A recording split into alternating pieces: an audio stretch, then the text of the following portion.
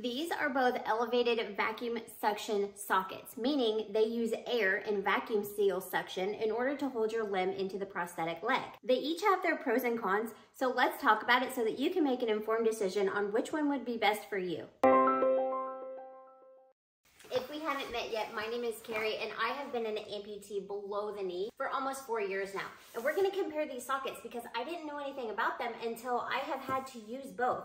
And this is a test socket, that's why it looks like this, but we're going to go over all the design aspects of it in just a minute. Both of these systems, and I think all prosthesis, use a liner to put on your skin before you put on your prosthetic leg. And supposedly they're both waterproof, but I did not have great luck with this one, which I'll get into in a minute. They are both not pinlock, which I love. The end of my limb is too sensitive for a pin. Whenever my limb touches that pin at the end of the socket, it bends and twists and digs into my bone, and I am not a candidate for pinlock.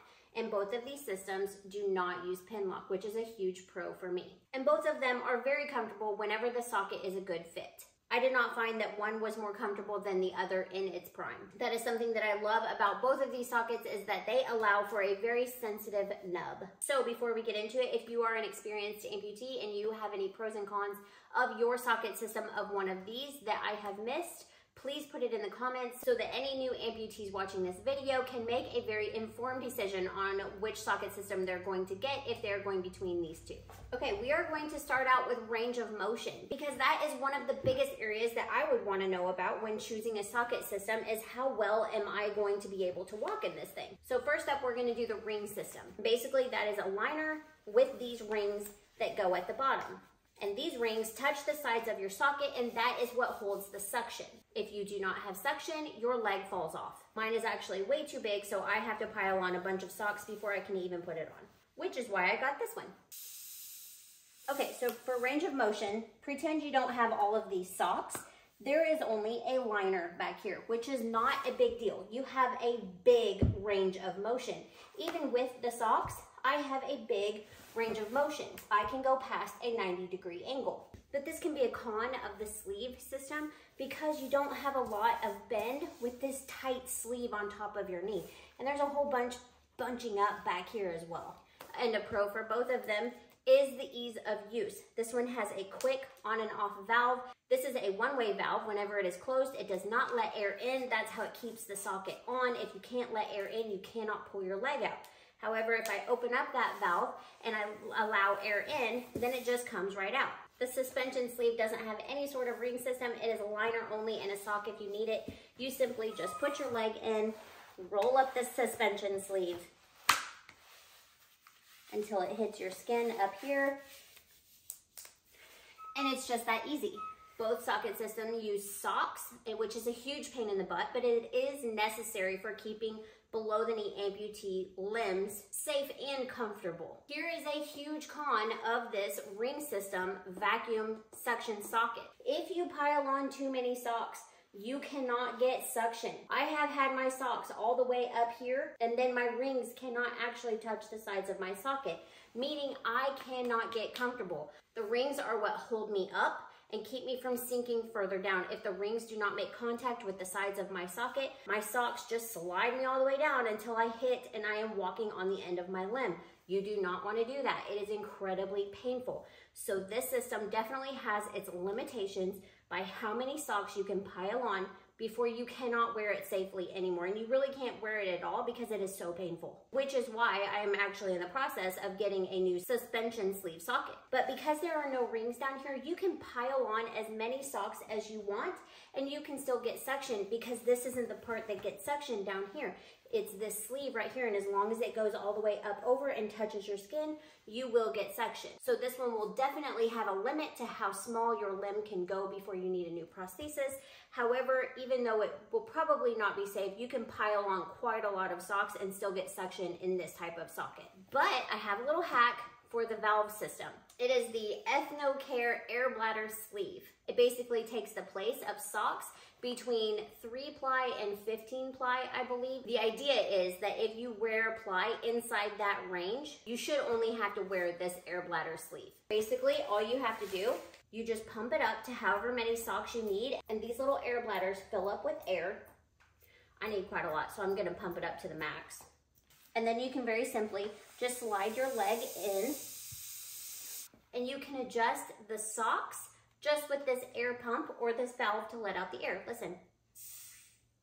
See? So if I'm driving or if I'm sitting, I can simply let the air out and get relief from all of that tight socket. Because for whatever reason, whenever I sit down, my limb swells and it cuts off circulation. Normally, I would have to take off my leg while I'm driving or having dinner with my family. But this way, I can just push the relief valve, and before I stand back up, I can just pump it back up. However, this does not work with this. With the suspension sleeve socket, if I was to try to put this on, I am not actually able to use this because once I get the ply that I want and I have the air pumped up, then I put the sleeve on and it covers all of this system right here.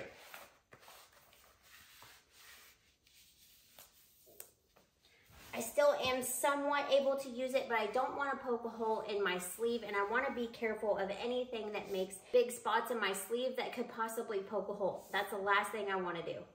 So while you can use it, yes, it's probably not a good idea for long-term use. Okay, and here's one that I thought was a con until I got this one, and that is when you're walking, if I rub up against something and I'm walking, this valve can be bumped open and I lose suction, and mid-stride that can be a little bit scary, but really and truly all you have to do is stop, close the valve back up, and you have suction again. However, on the flip side, if this sleeve gets a hole in it, you cannot get suction. Period, end of story. It is the only way that you get suction. So the only way to get suction with this leg is to buy a new sleeve if you get a hole in it. And that can cost a lot of time and a lot of money. Whereas with this one, you just close the valve back up. So if you decide to get this type of system, I would recommend getting 2 sleeves minimum from your prosthetist. Because my limb is completely straight now, it's not bulbous at the end, but this goes for if you have a bulbous end as well. Once you add rings down here, it is so thick at the bottom that you can't get it past the top of your socket in order to accommodate the end. And if you do get it big enough at the top, then you have to pile on so many socks in order to hold you up, because now you have all of this void at the top because your limb is shaped kind of like a teardrop. It has to be big enough at the top to accommodate that big end, but then once you get it in your socket, you have all this room at the top that you have to make up for. But that's literally what this socket is made for. If you have a very straight limb, you have a very straight socket. There is no wide at the top, wide at the bottom situation going on. You just simply put it on and you roll the liner up. There is no crazy fit or accommodation with extra components in this type of socket. It can be fit directly to your leg. However, if you do have a bulbous leg at the end, you will have to wear socks at the top in order to accommodate that, which is not the end of the world. Everybody has to wear socks. It is what it is. However, you probably cannot wear rings with a short limb. I don't know that to be certain. So if you have a short limb and you use rings, or you have heard otherwise from your prosthetist, please leave it in the comments below so that we can all learn. But I have seen a lot of amputees with short limbs with the sleeve system. A huge con of the suspension sleeve system that I did not realize was a thing until I took it home was that it is incredibly painful. Right there at that skin line, it can cause serious irritation. So some of the recommendations are to use a barrier cream. I haven't done that yet. Some of them are to roll the top and leave the top down while you roll the suspension sleeve over it. I tried that and it wasn't as bad, but it did still leave that line of irritation. The best thing that I have found is a piece of cloth. This is just an ace bandage that I cut. I wrap it around my leg and then I roll my liner up onto it. That way, wherever my liner ends, it will not be touching my skin. And that has worked fairly well. I just roll my suspension sleeve up over all of that, make sure that it comes completely in contact with my skin at the top in order to hold the suction, and I have no more irritation. That was something that was very new to me and it took me by surprise. However, with the ring system, I have never been uncomfortable at the top. I have never had a line. I have never had any adverse effects on my skin at the top where my liner meets my skin. The valve on this one can be quite noisy if you get this wet and it does not dry completely. However, I don't know about this socket system yet because I have not gotten it wet. Whenever I have taken this leg swimming in the river or in the pool, it has been a nightmare to clean out, and it's always super noisy for the next couple of days because of the water getting in this valve. It takes quite a lot of work to clean it out, and I haven't really been able to get it waterproof thus far. I always get my components inside wet, and I have this 2-hour-long cleanup day. I'll tag that video right here of the entire process because it's a lot. But I am promised that this one is waterproof with this sleeve. I also used a sleeve like this on this one. I don't know if the water was coming in through the valve. I have no idea, but I was promised that this one is waterproof. However, I have not taken it to a river or a pool to find out if it is yet because this is a test socket and I've only had it 1 week. So if you have a suspension sleeve and you have gotten it wet, please let us know in the comments so that any future amputees watching this video, they can make an informed decision since I don't have that answer right now. And both of them seem to have the same heat structure. One is not hotter than the other. However, in this one, you can roll the top down and kind of get away from that heat a little bit without losing suction in the ring system. This one, it is what it is with the heat. You cannot roll down the top because if you do, you will lose your suction. That's where your suction is. So you can't really get away from the heat aspect of it. And I haven't gone through a summer with it yet, so please let me know in the comments if you have so that we can make an informed decision. And the last thing that we're gonna talk about is the design. You can literally put anything you want on your prosthetic leg. It can be solid carbon fiber, like mine is painted skin color. It can be black carbon fiber. It can be any color carbon fiber. You can also put any material on there. So if you go to the fabric store and you find a beautiful material that you love, slap it on your leg because all they do is they put resin on top of it to keep that design. Same with putting family photos or a drawing that your kid made. You can print those onto a piece of fabric. They put it on your leg, no problem. And you can see it with this ring system and this valve system. You can see the entire leg. However, on this type of leg, this is all that is showing. I personally find that a pro. I like this design better because with this socket system, as you saw before, you have all of that liner and socks that is exposed. I don't like that. I've always wanted to try to find a sock, a black solid sock that covers that anyway. So I really prefer this look where it is solid from the top to the bottom because I'm going to get a solid black leg. So it's going to look very clean and cohesive.